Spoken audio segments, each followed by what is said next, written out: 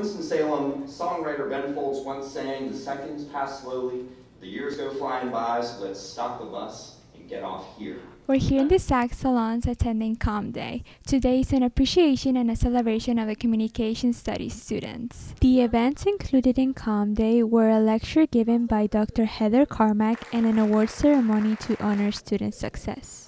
Ms. Gunsman and Ms. Race explained to us what Com Day is about. It's really all about just celebrating communication as a discipline. We get a chance to honor the undergraduate students, the graduate students, we get to honor faculty, and we get a chance to showcase some of the cool stuff that grad students are doing in terms of research. Dr. Carmack's lecture explained the importance of communication while disclosing medical errors. So we accidentally gave the patient what it becomes the first drug that you give them when you're going on the death penalty. We also talked to the department chair, Jason Black. What it means, in essence, is a review of the past year, celebration of where we are, and a celebration of where we're going to be going as a community itself. In the midst of the semester, of course, things can get out of hand.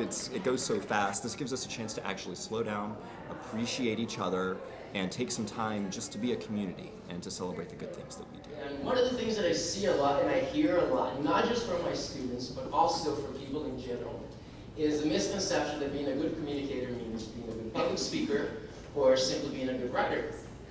And we know there's a lot more to it. For the Niner Times, I'm Maria Solano.